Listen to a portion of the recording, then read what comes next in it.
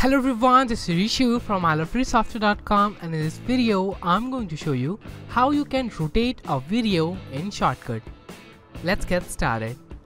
Open Shotcut and import the clip that you want to rotate. Now drag the clip to the timeline. After this, select the clip and open Filter option.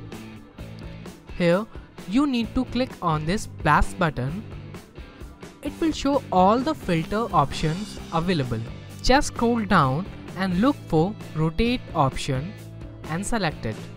Now here you will also see the option rotation along with other options like scale, X offset and Y offset.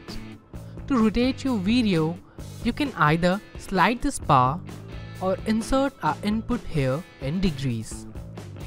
You will see an inverted version of your video. Cool, isn't it? After that, you can export your video.